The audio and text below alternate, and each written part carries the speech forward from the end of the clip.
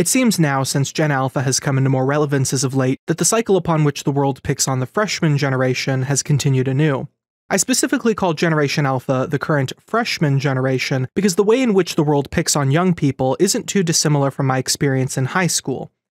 Keep in mind, not every high school is like this, but the one I went to had a culture of bullying the freshman class. While upperclassmen were berating the freshmen by claiming they're all stupid, hyper-energetic, and look like they're 12, teachers would contribute to this bullying culture by enforcing some rules exclusively on freshmen.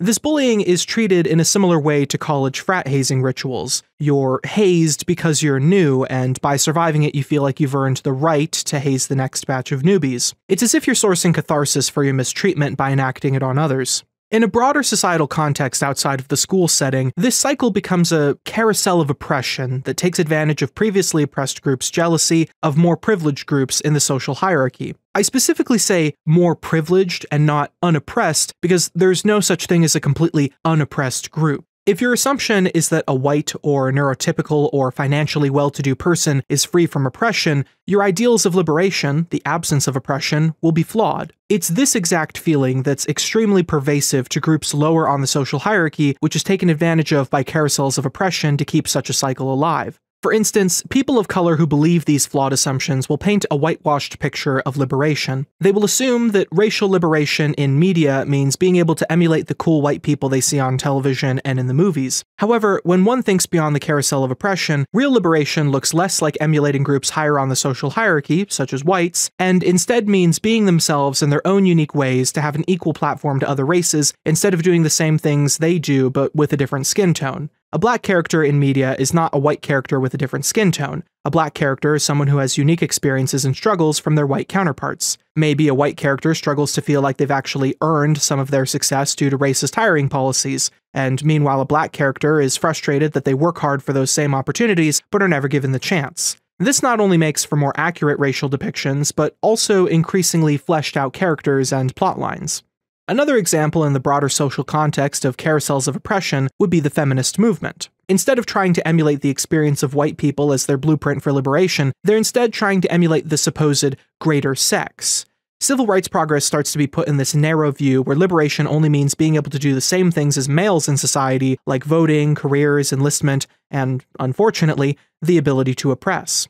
While they weren't exactly new during the Gamergate era, a spotlight was put on man-hating feminists during that time who directed their bitterness in the struggle for civil rights at men generally, and not the structures and people in power upholding patriarchy. This obviously ended up hurting the optics of the movement, but also narrowed the view of what proper gender liberation looks like. It's not the ability to emulate men, but rather the analysis that patriarchy is a system that sacrifices men to hurt women, and that while both sexes have some needs that must be fulfilled equally, such as rates of pay in the workplace, they both also have unique needs like reproductive rights or sexual etiquette. Anyways, my main point here is that your blueprint for liberation needs to be about what you specifically need from society, and not about emulating all the people who don't have to deal with the same problems as you do. Some would say that this is the difference between equality and equity, but obviously, removing the oppression in the first place would be preferable to both. Sure, these groups might embody the level of comfort you're trying to achieve, but not the exact lifestyle you should be aiming for. I'm sticking to my guns on this point because it kills me a little inside to hear transgender friends of mine tell me they wish they were cis after dealing with transphobia, or people of color telling me they wish they were white after being called a bunch of racial slurs that afternoon. Do not compromise on your ideals of liberation nor your identity. You should show the bigots what for by being both liberated and a minority. An ideal world is one where these two things are not mutually exclusive. Getting back to how this carousel of oppression plays into generations and age as an identity, it's even more fast-paced and circular compared to the same effect happening with gender and race, and is similar to how we treat people in some high schools and colleges. I think this behavior of hazing the newbies is so strong because, by the time you're older, you don't realize that the same shitty things you're saying about the current freshman generation are the same shitty things people said about you when you were in those same shoes. I get really tired of seeing videos that degrade Gen Alpha because they're on the internet a lot at a young age, and how they assume that the majority of that usage is for dumb things like SkiDB toilet or whatever. I get even more pissed when I see self-righteous Gen Zers in the comments talking about how Gen Alpha is doomed and how they had better experiences in their childhoods. Listen, I am part of Gen Z, and don't you dare try to tell me that the lot of you didn't watch stupid things like YouTube poop when you were their age. Similarly to Gen Alpha, Gen Z spent plenty of time on the internet at a young age. We just don't like to think negatively of it because it was during times that we look back at with rose-tinted glasses, such as cool math games in the computer lab or YouTube while waiting for the bus after school. We're all dumb, cringy gremlins when we're young. Don't pretend you weren't just because the new young people are doing a different flavor of the same thing.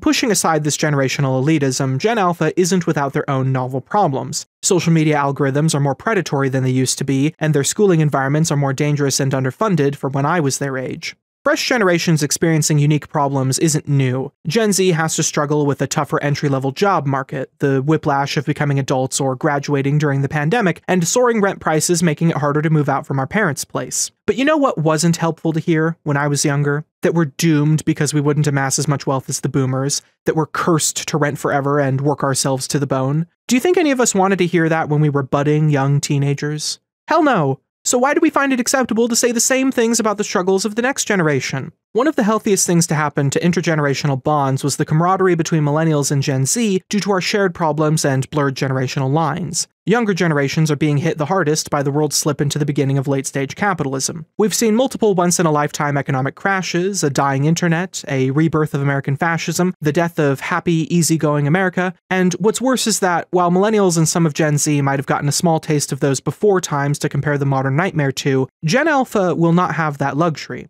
These are the times they're growing up in. Their only recollection of what the world was like before the pandemic, before 2016, before 2008, before the Forever Wars, before the dot-com bubble, will be the history books.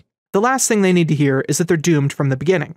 In the way we categorize ourselves, we're constantly encouraged to abandon what our oppressors want us to consider as inconvenient groups. Gen Z and millennial camaraderie, but not Gen Alpha. Christian and Jewish coalitions, but not Muslims.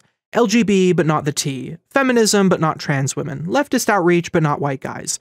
Obviously, not every inconvenient group deserves to be absorbed into a larger movement, but when oppressed people with legitimate struggles are in their own category, it becomes shockingly easy to see them as a drag on the larger movement and chop them off. This is no different than how some of those doomery Gen Alpha videos want Gen Z and millennials to look at the issue. They want Gen Alpha to look like a lost cause and too much trouble to integrate into the current social coalition between Gen Z and millennials.